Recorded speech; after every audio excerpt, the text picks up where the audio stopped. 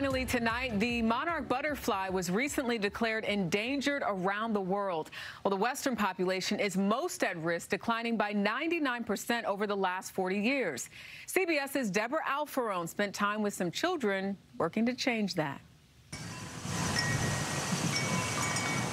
These students, we are looking for weeds at St. Joan of Arc School in Aberdeen, Maryland. There are milkweed. Are saving the migratory monarch butterfly.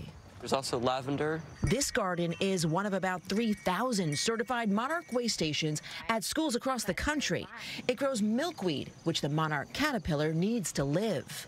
They are pollinators, so they help the reproduction of flowers. But the garden might not be here if it weren't for two forces of nature.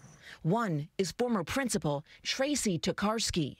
She strived for her students to be better than they even thought they could be. Tokarski died unexpectedly right before school started last year. It makes me feel pretty awesome that she started this and that we get to carry on her legacy. What's so special about the monarch butterfly? It's about charisma. Chip Taylor is that second force. The insect ecologist founded Monarch Watch at the University of Kansas 30 years ago. Let's see your shirt. Plant milkweed. Inspiring schools to plant these gardens. Give it a little push down. And organizing the tagging of the butterflies to gather insight about their yearly migration to Mexico. If we're losing monarch butterflies, we're losing other species. There's no question about that. And potentially losing lessons this garden can teach, says new principal Diane Kessler. We use it so often to teach the children so many things. Caring for the earth, the life cycle.